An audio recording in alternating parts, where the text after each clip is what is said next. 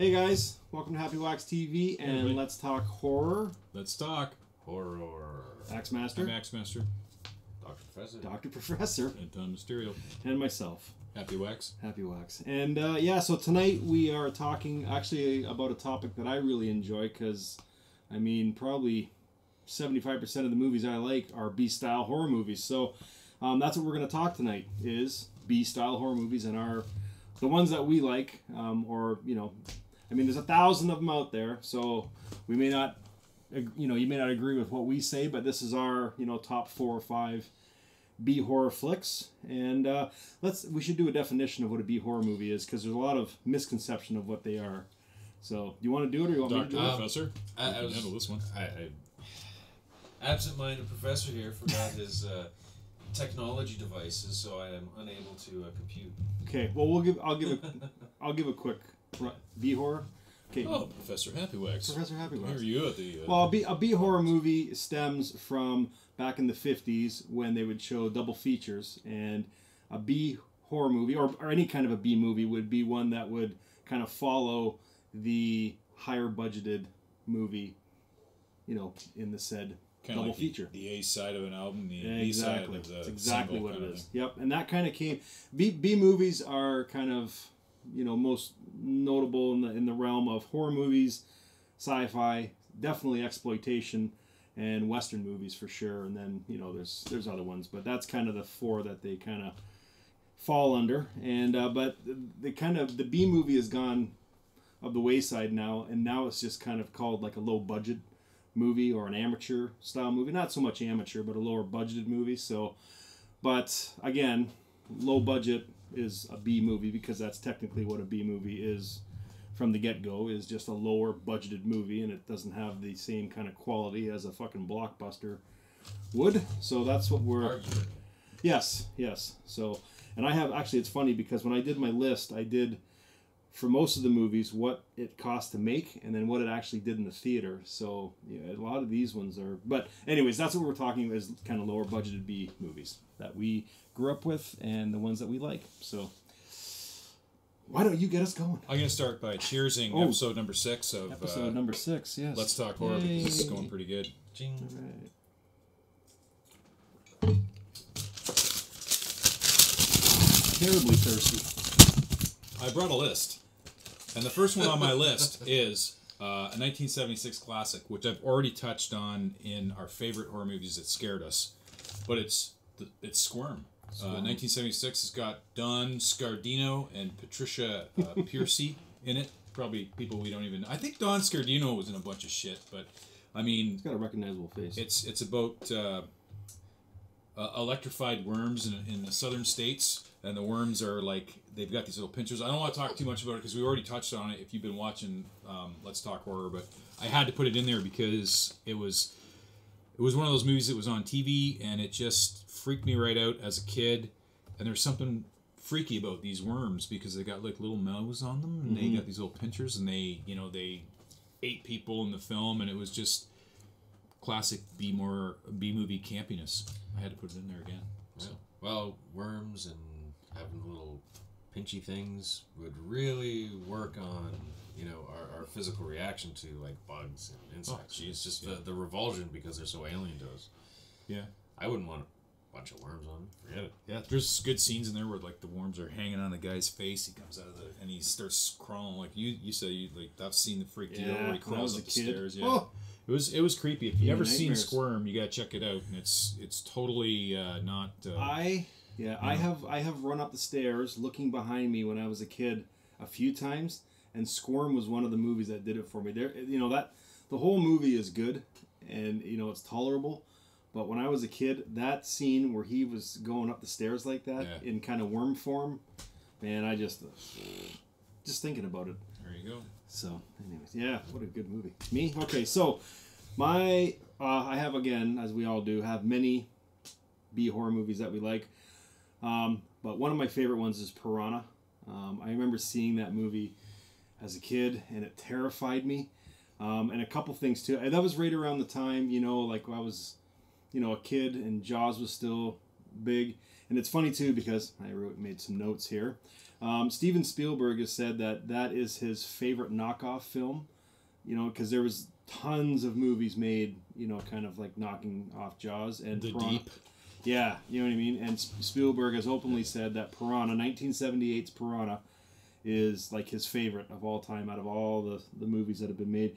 And it was only made for, well, I guess I shouldn't say only made, because back in that time it was quite a bit of money, I guess, but $800,000, but it made $16 million at the box office, so that is a fair chunk of change. And what else? Well, I mean, what's the synopsis? It was a bunch of fish, a U.S. Military research engineered fish that they were going to use in Vietnam, and before that happens, one of the scientists lets them out, and then all hell breaks loose. But you know, even watching this movie back in the day, it was pretty gory.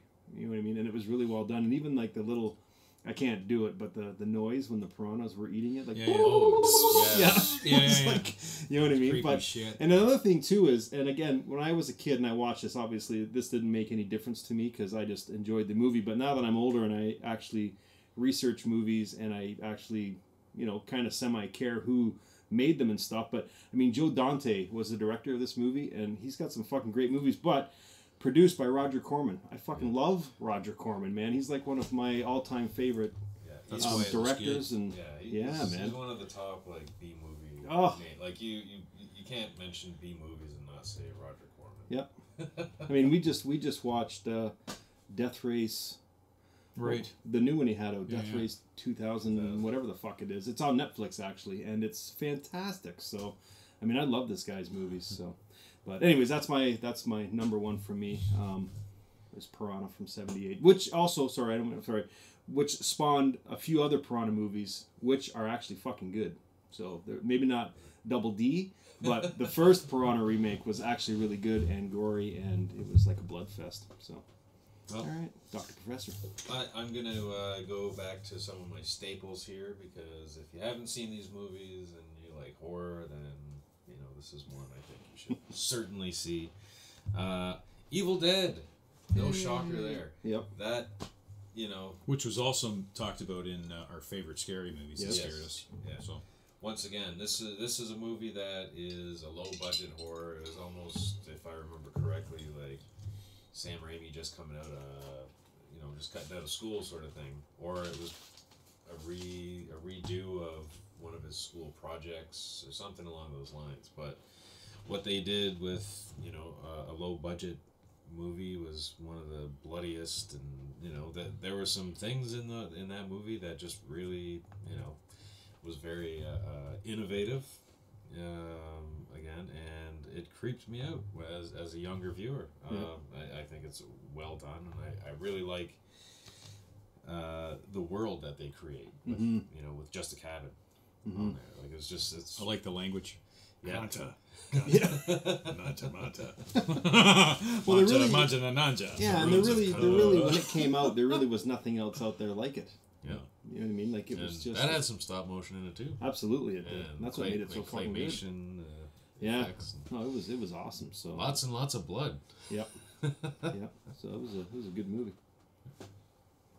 Okay, The Island of Dr. Moreau, 1977. Burt Lancaster and Michael York. Yep. That movie, I was 7, but that movie freaked me right the fuck out, man. It was like, holy fuck. And in the end, the guy gets turned into like the snake. Mm-hmm. I fucking had nightmares for a year with snakes and big fucking eyeballs that look like humans. Like, that movie was just killer. Yeah. I don't know. I love that version of it. And then, of course, it was redone in the 90s. With, See, I was just going to say, that's a shame that it was remade because the remake was horrible. Yeah. So you actually, if you want to see a good version of it, watch the original one. Go back and watch, because the remake is fucking terrible. Now, I'm not sure if the 77 one was the original. I don't know. Was it one before I know the one that? you're talking about, but it was good. I'm not sure on that. Maybe you guys can sort of help us out on that. But the 77 version, absolutely cool. Yeah. And Burt Lancaster usually played a good guy. And that was what it was like, here he is, this fucking guy's like doing this shit? He's usually played the good guy. But that was one that really got me. So you guys check that one out. That was a Channel 43 movie, I believe. I saw that on Channel 43 for sure, too, it was always on TV. But I enjoyed that movie. Okay. So, this is in my top 5 all-time any horror movies, and I even have a tattoo right there of the tall man on my arm, is Phantasm. I love this whole franchise. It's fucking awesome, and it amazes me how many people come up and ask who he is, don't know or have seen or even heard of Phantasm. I'm like, man, oh man, like I guess it's like a real true B horror movie where, you know, it was made on a shoestring budget. The first movie, in fact, I have it written down here in my notes. The first one was made in 1979, but it was made for $300,000, which isn't a whole ton of cash, but it made $12 million at the box office, and that's quite a bit of money for a lot of people not even knowing who this movie is. And then it got picked up by a major studio. I think it wasn't Universal. I can't remember who it got picked up by. Do I have it written down here? No, I don't. But it got picked up by Universal, and then there was a whole shitstorm from Phantasm fans because what happened was one of the main characters, Michael Adam Baldwin, sorry, I forget his name, but he wasn't in the actors union at the time, so he couldn't be in this movie. So they replaced him with another actor, James LaGrosse, who's in the second one, and the second one, because it's Universal, has a massively huge budget. But the second one was made for, where is it here? $3 million it had a budget, and it only did $7 million at the box office. So if that's not the fans saying, fuck you, then I don't, you know what I mean? So don't mess with the lineup. Exactly. So the third one, which came out I think almost 10 years after that, was Phantasm 3: Lord of the Dead in '94. Was back to a smaller, but it still had over $1 million. But I mean, we're moving into and then budget era. Yeah, and then from there on in, and then it was just 2 years ago. They released Ravager, which was fucking amazing because nobody knew that this movie was getting made. Like it was like a surprise. Like no one knew, and it was great because it kind of ended the entire story. And Angus Scrimm, sadly passed away less than a year after that was being filmed. But he was in his mid 80s, I think, almost 90s. So, but he was the tall man. But he finished it. You know what I mean? And they finished all the movies off, and there was from beginning to end. And I mean, it was kind of like a fan's dream. So, but it all started with Phantasm, which was a fantastic movie. And I can't remember the first time I saw it. Or a phantasmic movie. Yeah. But yeah. Also. Oh, Freddy. But it was, yeah, it's like in my top 5 movies of all time, not just B movies. I love this movie. And I'll just be very quick. It's so funny because I actually have Don Coscarelli's cell phone number. Because when we showed Dawn of the Dead, when I was calling around I called Sony Pictures to see if they had the rights, not knowing who had the rights for it.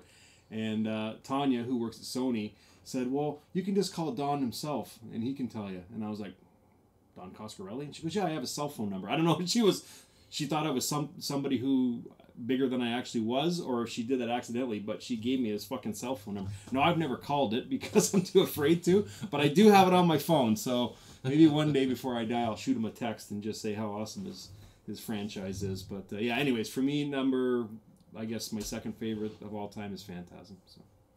All right. Well, the second one that I'll mention here, once again, I don't have all my technology with me, so I can't channel my professional wisdom here. However, Return of the Living Dead.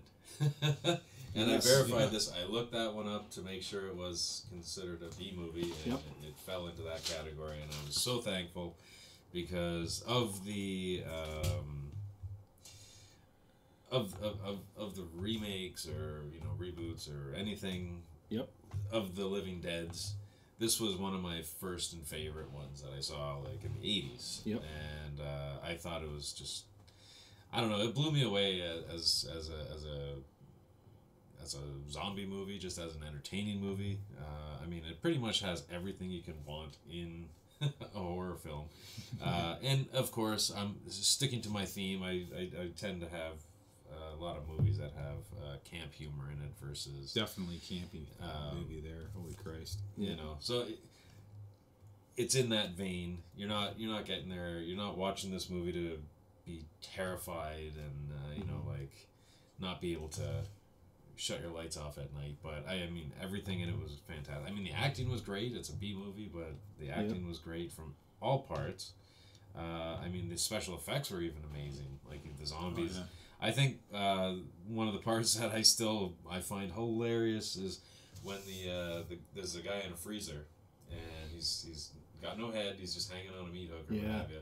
But he comes back and he's running around and everybody's scrambling to subdue this thing, and they don't know what's going on because Classic. Yep. the whole thing's just setting off at that point. And a couple cool things about Return of the Living Dead. It's funny because my number 3, but I was going to talk about Return of the Living Dead too, is because Return of the Living Dead was spawned from John Russo, who helped produce and make Night of the Living Dead with George Romero.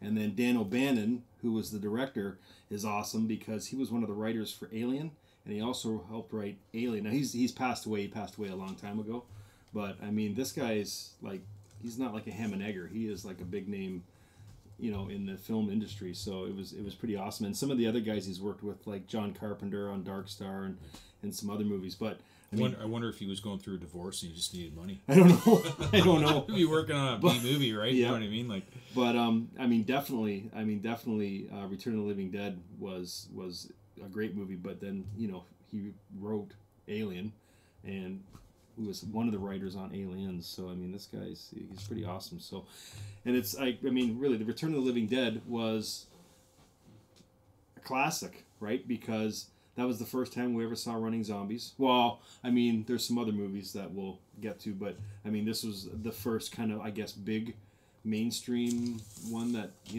worth running. And then this is the first time that zombies were interested in brains.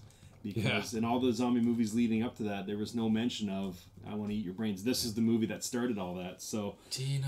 Yeah. So Eat your brains. Yeah, man. So this movie, and this is a movie I watch at least once a year. So it's awesome. And it had full frontal nudity of a very beautiful woman. oh yes, Dancing on a grave. Yeah. So it's win-win. So, but I really do. I enjoy this movie. I'm glad you picked that one. Okay, so Nightmare City, 1980. Yes. Umberto Lenzi, with as the director. So it's an Italian horror movie. Starts off with the plane coming in. The zombies come pouring out of it. It's like an irradiated plane. As the they somewhere this plane hit radiation, and they come out and they're all scabbed up, and all hell hits the fan. And there's. But they're running. This is the first movie I saw running zombies, and they just get out and book it everywhere and start. There's lots of graphic stuff, probably really sexist, but it was like 1980. There's like stuff in there that's really. I don't want to repeat it because we're living in this era where stuff like that's kind of. But it freaked me out because it was not like the typical Dawn of the Dead zombies that shambled around, or the Night of the Living Dead zombies. It was like. Or even Shockwaves, it was like they booked it and ran. So that was the first time I saw running zombies, and it freaked me right out. Lots of gore, lots of we watched it at Brett's house. Yeah. I'm pretty sure that's the first time I saw it was at Brett's house. It was a late night flick at our buddy's place, and it had Hugo Stiglitz and Laura Trotter in it. Hugo Stiglitz was like this pretty macho Italian guy that was bitch slapping a lot of female actresses in this movie, which again it's such a sexist outdated movie for the times, but it was just it was B movie, man. It was B movie horror. It was everything those movies were about. Absolutely. And so that's mine here. That was a good movie, and it's a shame because like a lot of people I don't think will have seen that movie.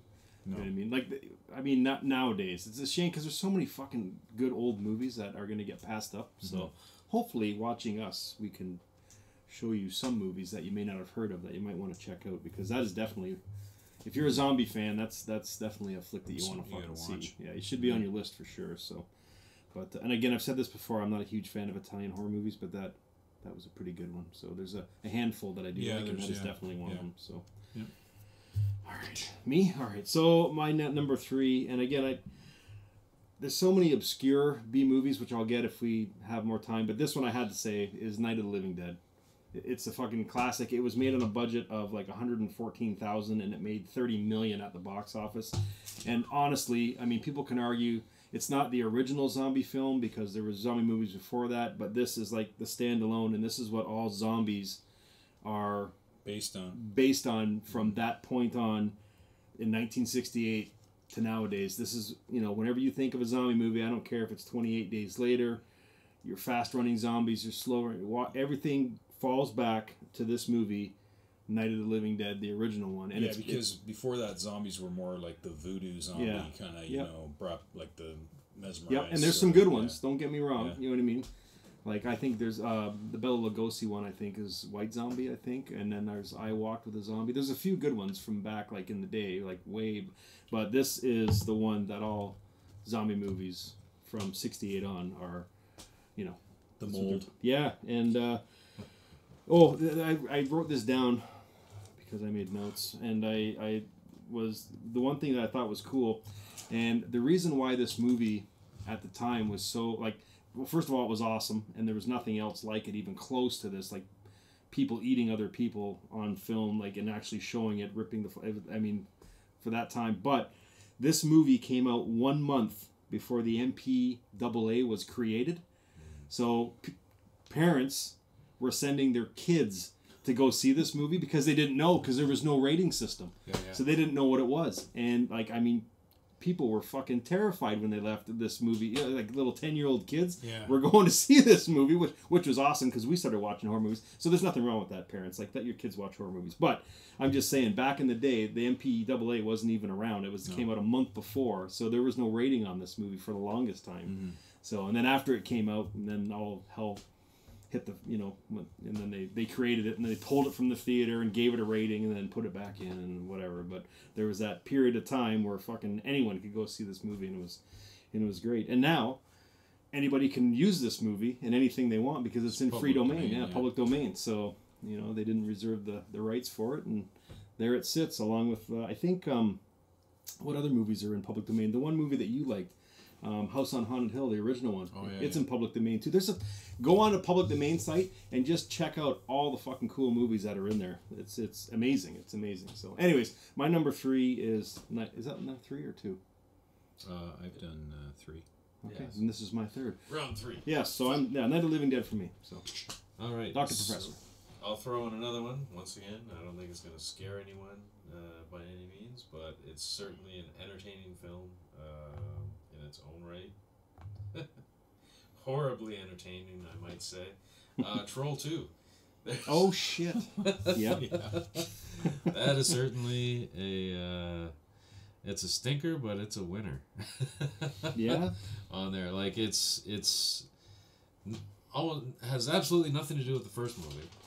On there, yep. And I don't think it even had it couldn't have had any of a budget, because I don't think any of the actors were actors. Actually, those are some of the best kind, though, where you don't know who they are and they show up at the end. Yeah. But you know, it had the cheesy effects, once again practical effects, and just the lines, the dialogue, everything about this movie was just it's priceless to see. Yep. You know, there's one scene that always sticks out in my head, and it's when I don't know the character's name, but it's a young adolescent male, got some big old glasses on him, and he comes to some realization, and his acting is priceless. It's just so almost deadpan. He sits there and he's like, "Oh my God!" Yeah, that is classic. They're eating them, and he was reading it off of cue cards. Oh my God! Yeah, it's so great the way it's done. Like it's you have to see it if you're looking for a good campy movie, and that's. Did you mention that it was rated probably the worst horror movie ever made? Oh no, I didn't. Yeah, didn't mention if you look it up online. Like worst horror movies, it's in the top 3 all the time. I think Human Centipede 3 is in there, and I don't know what else is in there, but I know that movie is Troll 2. Yeah, Troll 2, worst horror movie ever made. So, yes. And it doesn't mean internet trolls. Yeah, no, but it has that title. You know what I mean? But that's what makes it so good. It's kind of like The Room, where it's like so good it's bad. You know what I mean? It just it's a good popcorny Saturday night with your buddies flick, want a good hoot and howl, and it's a good movie. So The Room actually shows up in a lot of lists for like top like in near the top spots for a lot of the B movies. Oh, absolutely. If there's ever a classic B movie, it's that one. You know You're what I mean? tearing me apart. Yeah. I wanted to include it, but we're talking horror. Well, sci-fi. hey, I mean, if it's so horribly bad, I mean, you can include it in horror. So, no, yeah. but no, it's and I was thinking of that movie too. Not to say it, but I was hope somebody at least mentions it. You know what I mean? Because it's support Tommy. Yeah. So. All right. I'm gonna go Maximum Overdrive, 1986. Stephen King directed it. Yep. Of course, Emilio Estevez is in it, plays the main character, and the diner owner was like a character actor, B movie actor, I guess, Pat Hingle, and always played a prick, just like the guy from what was his name from Jaws, the mayor from Jaws. You just mentioned it. Yeah, you just mentioned him in the last video, last episode. On Jaws, but anyways, the mayor. He was just. If you see the guy, you'll know him. Yeah. And I don't know. I just loved that movie. It got me as soon as the comment went over and the kid was like, and the pop machine started shooting the pop out at everybody, and the riding mower started going, and I'm a huge fan of Stephen King. I read all the books, and I don't know. I just something about that movie. The soundtrack back in the '80s. If you lived in the '80s and you like. Music, the that was on the radio really sucked. So, I mean, it had a cool soundtrack. It was all AC/DC. Murray Hamilton. Yeah. That was the mayor in Jaws. So, but this guy, Pat Hingle, if you watch the flick, you'll know, well, maybe you won't because we're getting older, but this guy was a classic guy that was in lots of movies and always played a prick. Yeah. But, Emilio was stuck in the restaurant. Yeah. And the trucks are going around the restaurant. Yeah. It's just great. I love that movie. And it's surprising, too, because when you look it up online, it doesn't have that good of a rating.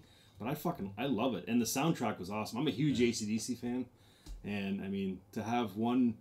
Actually, other than... Well, I mean, Daft Punk did it for Tron. But you don't see too often when one band does the entire soundtrack. Yeah, and they made that soundtrack for that movie. Yeah. Like, Who Made Who, right? Yeah.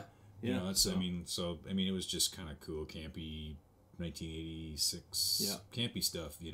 And again, and it was released on July 25th, 1986. So that was 2 days ago. And happy belated. 32 years ago. Yeah, no, it was, and again, it's a good practical effect movie. Yeah, you know what I mean. There's no CGI, and it's just that's one of those movies I hope never gets remade. You know what I mean? Yeah. It just wouldn't do it any justice to bring it up to date. It's just one of those movies that should just stay. And don't touch it, and I love that movie. So. It's also one of my favorite genres, which is kind of like it's apocalyptic, right? I love that kind of shit. Well, anyways, I mean, it's actually relevant to today too, because look at all the technology that's coming out. You know what I mean? Like, who's to say? Dr. Professor had an interesting tidbit of knowledge about Stephen King, about what the flick is about. I didn't know this, but you told us before we went on the air tonight about this one. Oh, yeah. And I just heard this story recently, and I can't confirm it, but once again, with everything that's out there on the internet, this is something that I heard somebody talking about, and they were saying that Maximum Overdrive was pretty much about Stephen King's addiction to cocaine. At the time. I didn't even know that. So that, once again, I don't have my technology, so I can't pull up the magics of the internet on that one. So I just thought that was a crazy story, because if you've seen the movie, it might make sense. Yeah. Yeah. The metaphors. Anyways, that was we got hit by a meteorite there. So back to you. Back to me. Okay, so well, it's a toss up between about this movie and about 50 other ones. How many more are we going to do? We'll probably do what? Do one more, maybe. Do one more each? Yeah, sure. Because I got two good ones, maybe even three, but I can bang them off the end quick. But anyways, for the next movie I picked is 2011's Hobo with a Shotgun. Oh. Man, I'll tell you, I saw this movie in the theater, and I swear I was the only person that liked it in the theater, and I'm like, what are you people watching this movie?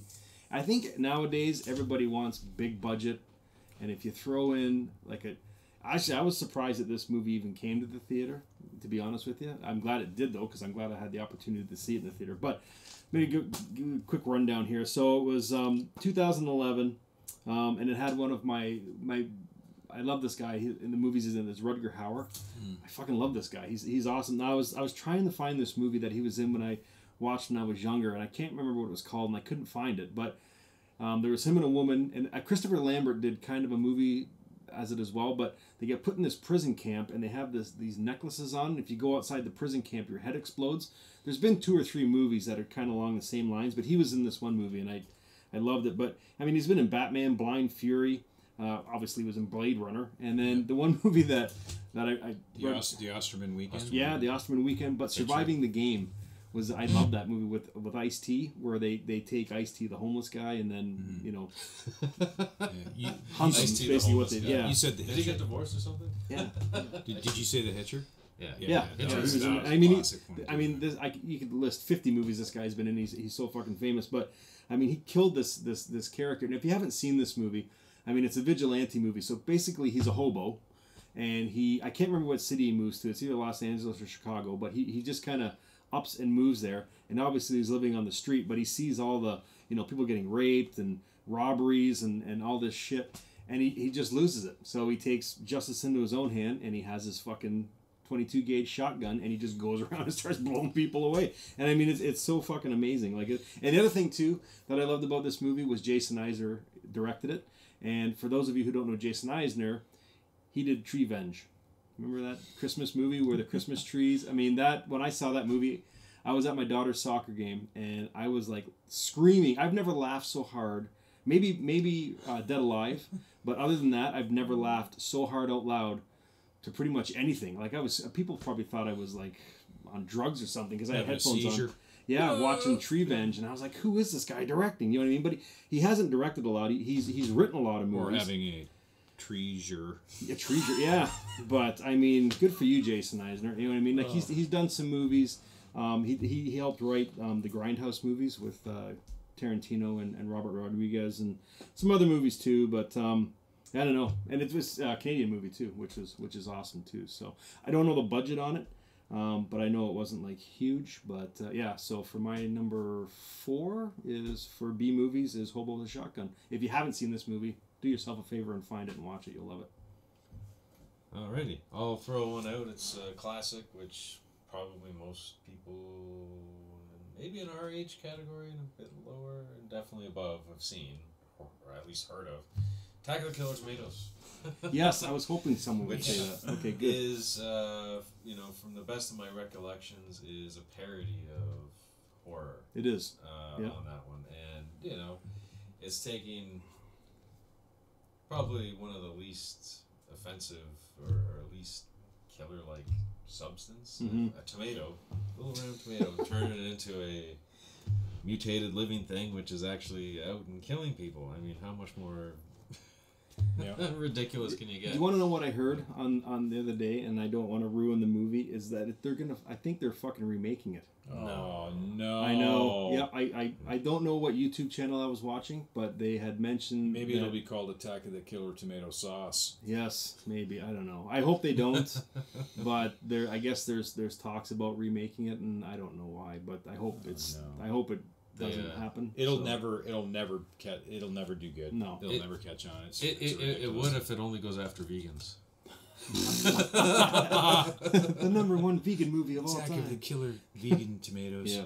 Yeah. I don't know. It's like all the keto diet people survive. Yep.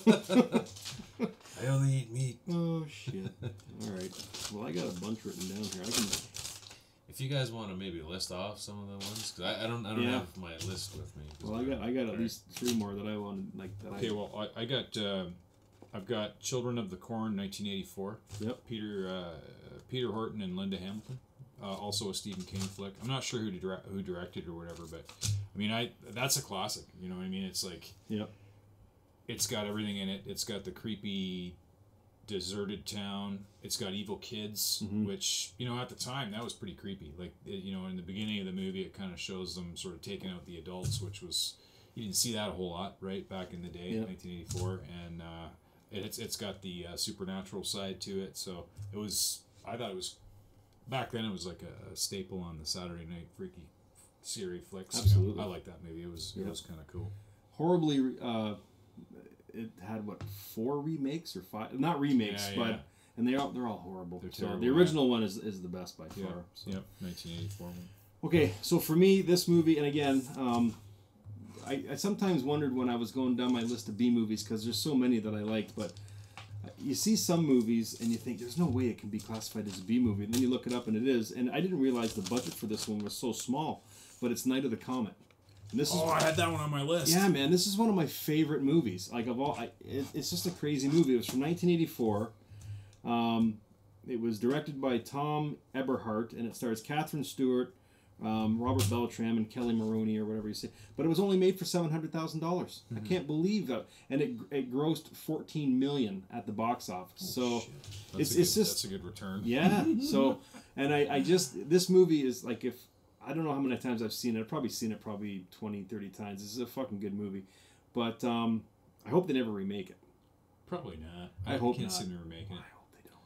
I hope they don't. It's cool because it's got that pink look to it. It was a good movie. And it came out at that time, like, I don't know, you're a little bit younger, and it just kind of really, I don't know, it hit a chord with me. And freaked you out. Yeah, it was great. I mean, there wasn't a ton of zombies in it. Like, people kind of classify it as a zombie movie too, but it didn't really have it had a few zombie-ish people, but not... But I don't know. I just had a cool idea. I mean, it's been copied a number of times. But everybody disappears right in the night, and there's just a few people left. Yeah, and some of them are the main characters, the two main characters. The younger girl, Kelly Maroney, falls asleep in her shed, which is a metal shed of some sort. Yeah. So she survives, and then her older sister sleeps over in the movie theater in the projector room, which is concreted in, I guess. So it doesn't get the radiation either. But I mean, everybody at the party and.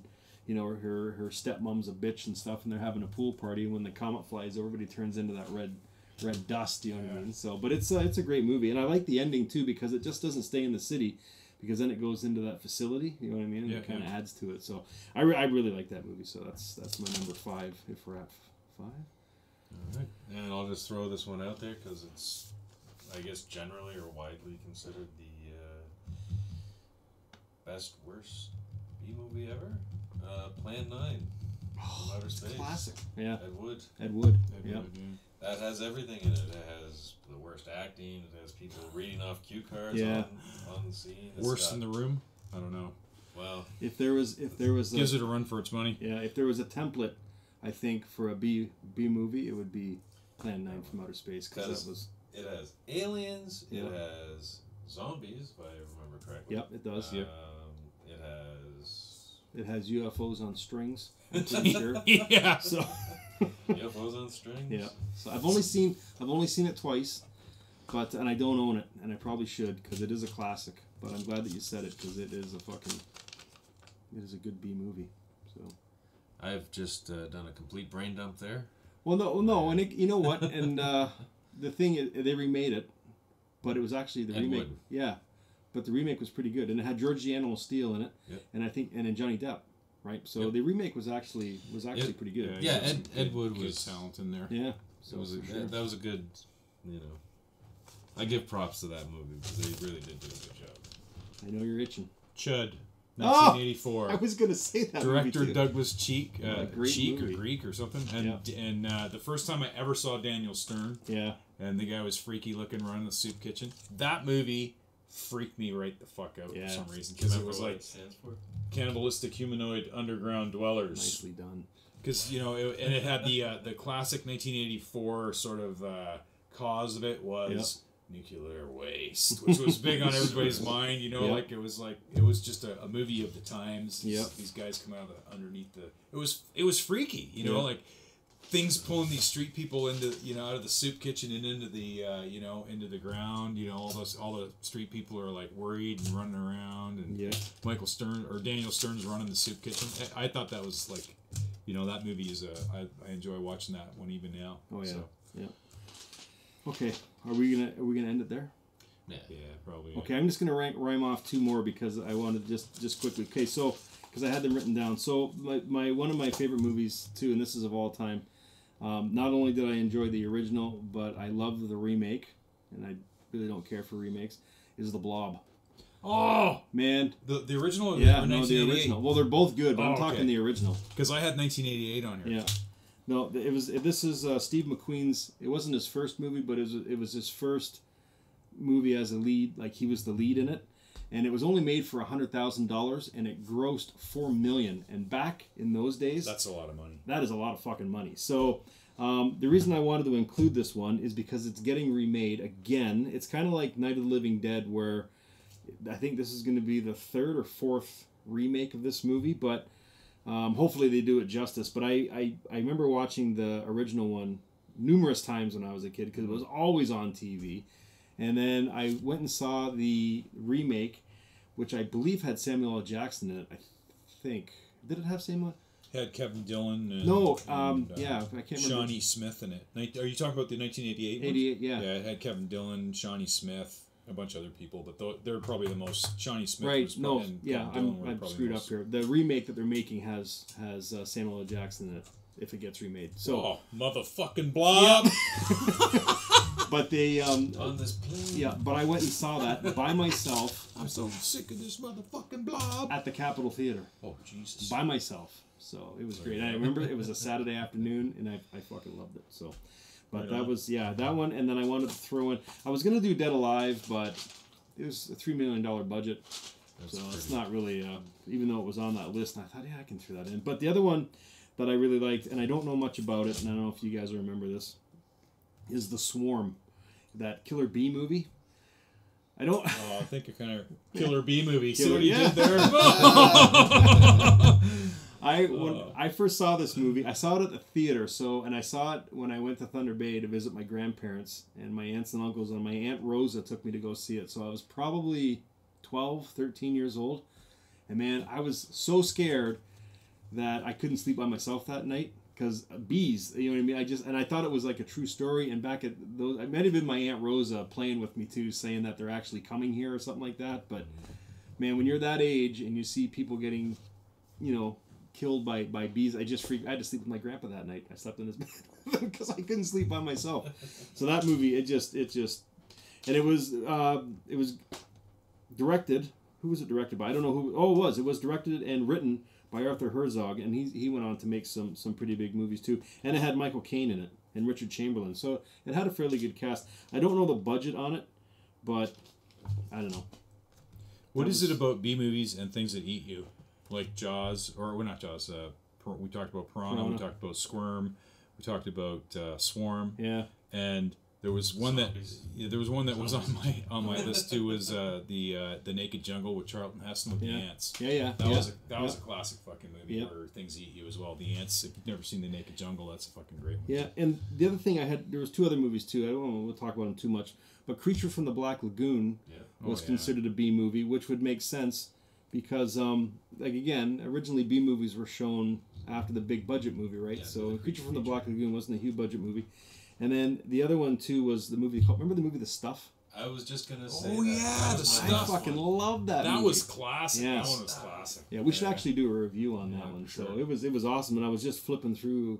And it was, again, I didn't want to say too much about it because it was $1.5 million budget, so it was kind of high for a B movie. But still, it tanked at the box office, and it just had that B movie style. But... And again, there's probably, B movie fanatics that are saying, "Oh God, they missed all these movies and stuff." And I know, but we're just trying to concentrate on the horror movies, right? Because I know a lot of B movies are like the exploitation movies. Yeah. But I never really got into those flicks. I don't know about you guys. I've seen a few of them. Fox You know what I mean? Yeah, but I never got into those movies, so they're not in my list of movies. So, but if you guys have, tell us what your B movies are. I'm interested because. It's so wide. Like I said, it's horror movies, sci-fi, westerns, exploitation. Like it's really. There's thousands of B movies. So if you guys want to drop your top 5 list in the comment section, I would, be very interested to see. And we should be very interested. Yeah. So. All right, we should wrap this up because we are into the 45-minute mark. Oh, this is the longest episode yet. So. Well, there you go. So, anyways, guys, I just want to say thank you. Thanks for sticking around to the very end. Again, we're this close to 600 subscribers, so that's awesome. So if you haven't subscribed, make sure you do so. That would be great. We don't monetize this channel, so we're not doing this to make money. We're just here because we want to talk horror movies with you guys because I myself love it, and I'm assuming you two guys are here too because you love it as well. Horror. Yeah, so, you know what I mean? That's why we're doing this. So, anyways, yeah, drop us your top 5 in the comment section below, and let me know your B horror movies, and I'm sure there'll be lots of comments on ones we missed. It always happens, but For sure. yeah, guys, and until next time, Stay scared. stay scared. Be scared. Be scared. Be scared.